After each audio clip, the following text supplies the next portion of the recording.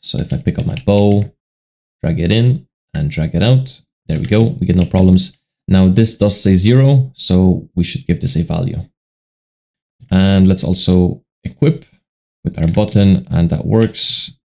Hey there, I'm your host Zoe, and this is part 22 of our inventory series. In today's video, we will be creating the equip button mechanic. So with that said, let's begin. Let's start by going to the content drawer, our inventory system folder, and the inventory component. Once inside, we want to create two variables, one called WB underscore player display, which is going to be of type player display. So, and another one called WB underscore container display. And this is going to be a container display widget.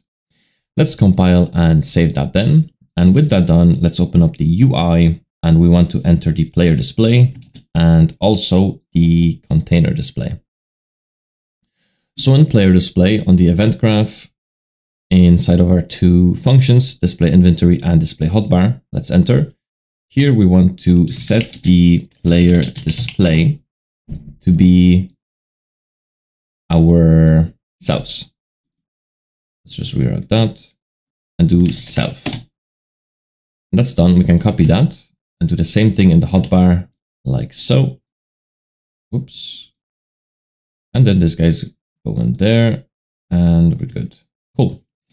So let's compile and save this blueprint, this widget. We'll go in here then on our container display, and we want to do the same thing. So display inventory, we'll do set container display.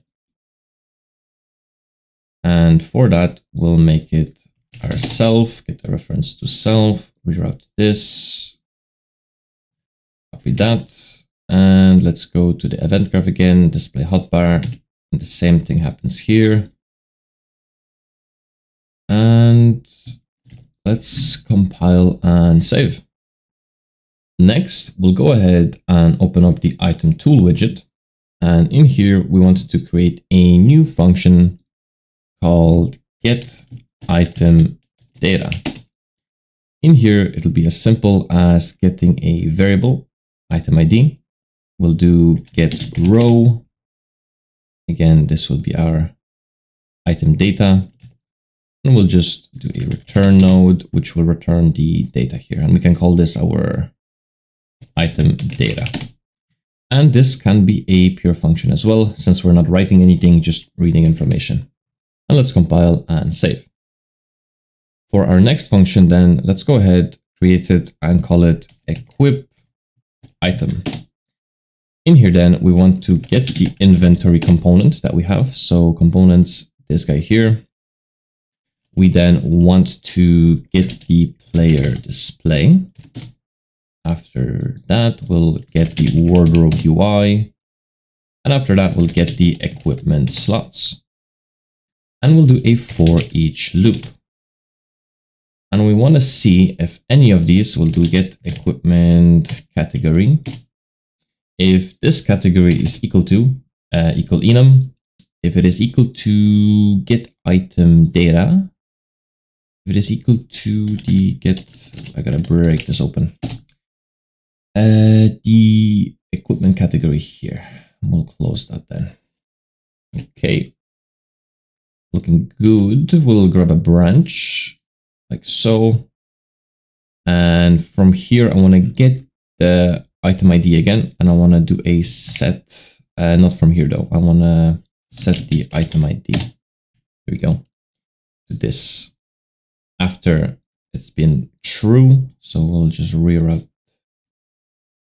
this like so, bring this down, and there we go. That's looking good. From here, we'll do another reroute.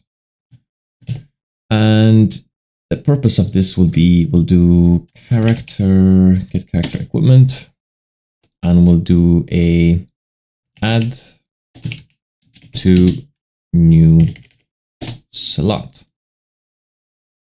And the item ID will come from here. The item quantity is always going to be 1, and the index shall come from here. Get index. right, that's that. After this has been completed, we want to go ahead, continue with this line, and we'll do a refresh equipment slot. And after that, we'll get the inventory component, and we shall remove the equipped item in here. The index, again, where am I getting this? Get index. Go. And the equipment category is going to come again from here. Copy paste that. That's looking good. I think everything is okay. And on false, we simply do nothing. And on completed, that's fine. Cool. So let's compile and save. With that done, then let's go on the use function here. And over here, we're using the equip function from our inventory. We don't want to do that. What we'll do is we'll do equip item, which is calling this function here. And then we shall remove from parent. Let's compile and save.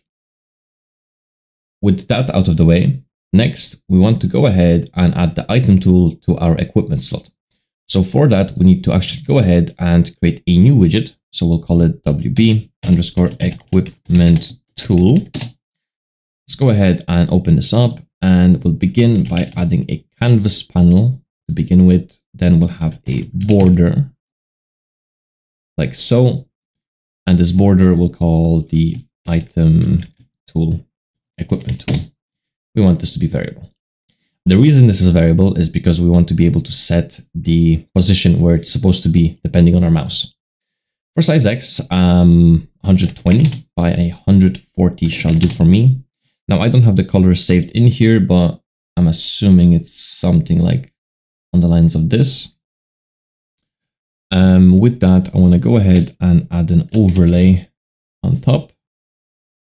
Padding, up to you, I would say 0. I'd grab another border, and then this would be border underscore actions. And I want this to be filled out with a padding of 5, let's say. Yeah, 5 looks nice. And for the color, we'll just make it darker. Happy with this. Right, so then we'll do a vertical box inside this border, fill it out with 0 padding, and we shall begin by adding the item action widget in here. We want 3 of those, so 1, 2, and 3. Select all, we can space them out, so fill. What's the padding of 10? And in here then we'll do on equip. We have what? Our drop. And don't forget to add in the indexes. So that's index 1, index 0, 1, and what? We got the inspect. That's index 2. And let's compile and save. Next, let's go over to the event graph. And before we start anything, let's create some variables. For our first variable, then we'll do item ID, which again is going to be a name, instance editable, and exposed on spawn. Our next variable we want to do is our index, which again is a integer, exposed on spawn, instance editable. Next, we want the inventory component. So again, blueprint component, inventory, instance editable, and exposed on spawn. Lastly, then we'll go ahead and add the WB_equipment slot. And this will be of type WB_equipment slot. And again, instance editable and exposed on spawn. With that, let's compile and save. So one thing that I forgot is that the indexes here don't go in order. The indexes are supposed to represent the index, the same index that we have in the item tool. So this should actually be index 2, and the inspect, which is last, should actually be index 4. And with that, let's then compile and save. Next, let's go ahead and open up our equipment slot. and we want to go on the mouse and do on preview mouse button down. We just want to update this. So everything that happens so far is fine. Now on false, what we'll do is we'll grab another branch and actually steal those like that. And the condition this time is that this is our right mouse button. So if that's the case, we'll create the equipment, create widget first of all, and do equipment tool. And then we see the item ID, index, inventory, and so on being passed in. So for the equipment slot, we're just passing in ourselves. Inventory we should have in here. Character equipment. Index is our index, and the item ID is our item ID. Select all, align it, then we'll add to the viewport. And we shall return then as handled. We'll do handled. And that's all in here. Let's compile and save. So with that, we should be able to hit play and test our game. So let's pick up a bow and do drag. That works. If we drag off, that works as well. Pretty good. It's a little laggy though. I don't see the image being displayed while I drag. So we need to fix that. And let's also equip with our button, and that works. And if I unequip, we get this there and it doesn't really work. So two things to fix. So the reason our visual on the drag is not working is because I have disconnected to the payload. Now this you want to go in the drag visual. And this function we find in the equipment slot widget on drag detected function. So let's compile and save that and quickly test this out. So if I pick up my bow, drag it in and drag it out, there we go. We get no problems. Now this does say 0, so we should give this a value. So to change the value from 0 to 1, let's go ahead and open up our wardrobe UI, which is this. And then on our slots, we can simply scroll down and select the item quantity. Now in our case, for our items, it's always going to be 1 because only 1 fits in here. So we could safely go ahead and add 1. And if we compile and save that then, and go to test, play, grab our bow, and we equip that and take it off, should say 1. And there we go. Next, let's go ahead and fix the equipment tool widget. So let's click on that. And let's click on the border underscore item tool. Now in the alignment, we'll do 0.4. And in the other one, we'll do 0.1. And that's going to give us our mouse around there. So let's compile and save. On the event graph, let's go ahead and create a new function called set equipment tool position.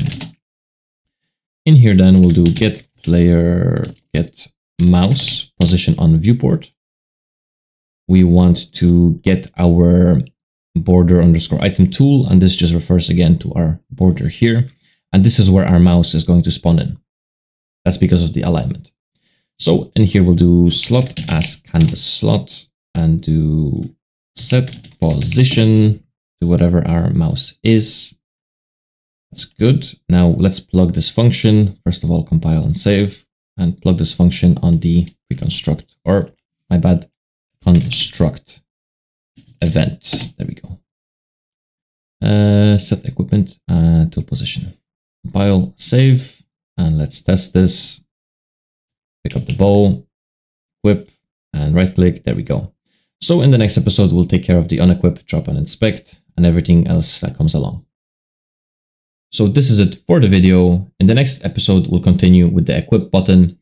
And with that said, I hope you enjoyed. And if you did, leave a like. And as always, happy developing.